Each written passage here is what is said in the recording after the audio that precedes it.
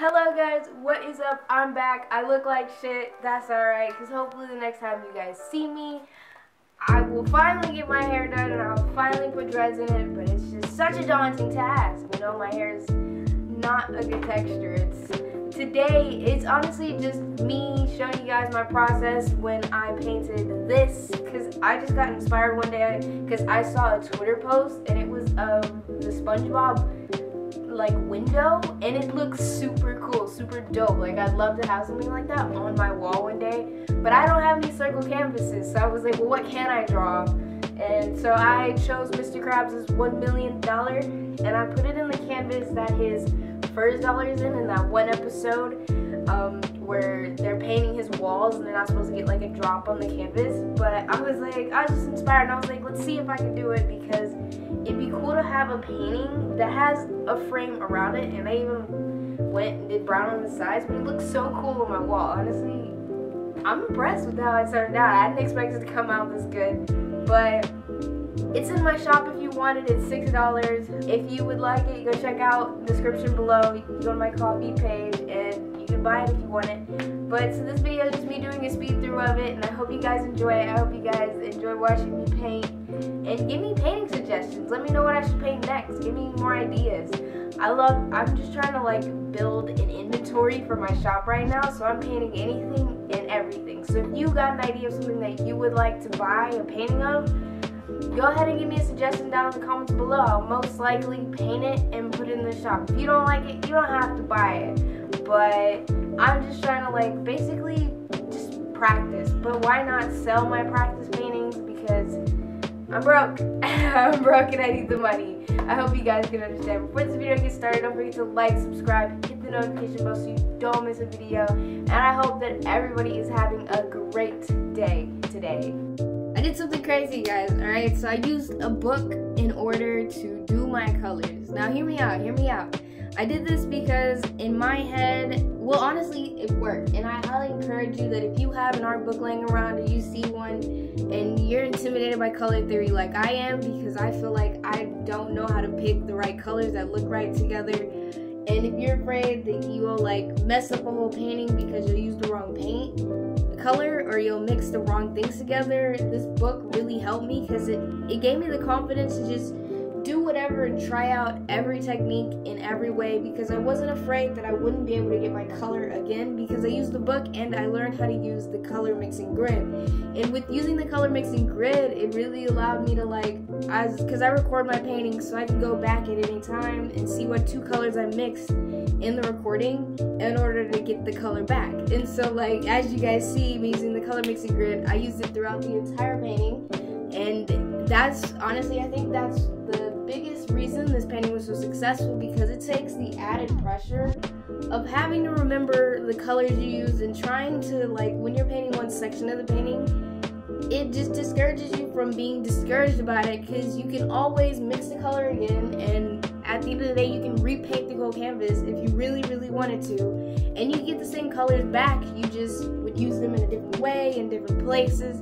And using the color mixing grid really helped me out a lot, because honestly, I think I'm getting better with colors and finding light spots and dark spots on items to make them pop and do things like that.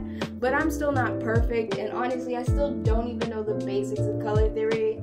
I just know that blue is a warmer color, and yellow, I don't even think it's yellow, but there's another colder color, and then you use white to lighten things, and sometimes you use, it's crazy. Color theory is crazy. Colors are crazy. I don't understand them, but I'm trying to learn them, and that's the biggest thing right now that I'm trying to focus on. So the color grid and using the book was a great idea. It really took the pressure off, and if you're ever scared of using colors or anything like that, I highly recommend finding yourself a color mixing grid chart so that you have something to mix your colors on and get calculations on your colors, instead of just blindly mixing things together and hoping for the best.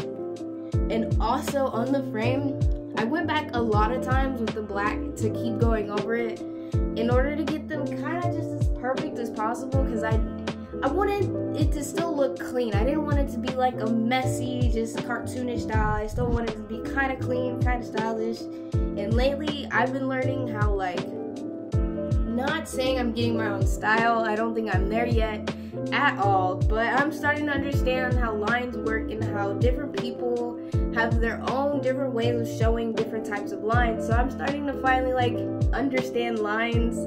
And that, honestly, that's the funnest part to me, is throwing some paint on something and then using lines in order to make that blob of paint into a, like, an object, or like something that looks neat and clean, just from throwing like some green on the canvas and then like trying to outline it in darker greens. Like, basically trying not to use, with the dollar bill, I tried my hardest not to use black to outline it, because I feel like that would like defeat the purpose of it being a dollar bill, and it's kind of the cheeky way out in my opinion. Well, for me at least. I think that most people who use like to outline their things in black, like, this is pretty cool, sometimes it looks neat, but for me, I use it as like a safety blanket, so I'm trying to steer away from that. So with this, I just kept mixing and mixing and mixing different types of green and trying my hardest to like find the perfect kind of green. And as you see, I messed up a little bit and I colored in the like rip in the dollar. And also,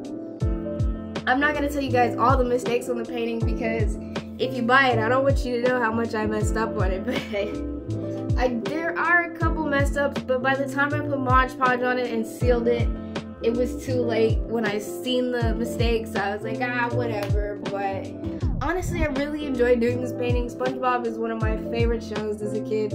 Literally decorated my whole room SpongeBob. From my light switch to my with curtains to my bed sheets, my room was decked out. Like, I even had stickers all over the walls. So SpongeBob is one of my favorite cartoons, and of course I had to do a painting of it. And honestly, it will not be my last, and it's not my first. So y'all keep tuned, stay tuned, subscribe, because I will definitely 100% be doing more SpongeBob paintings. But I hope you enjoyed this speed through, and I hope you enjoyed seeing me paint. If you got any painting tips for me or anything like that, any like painting brand suggestions, acrylic, I'm painting in acrylic, but if you have any other suggestions, let me know down in the comments, please. I make these videos to learn from you guys, and also to maybe give you guys tips of my own that I've learned on the way. And thank you so much for watching.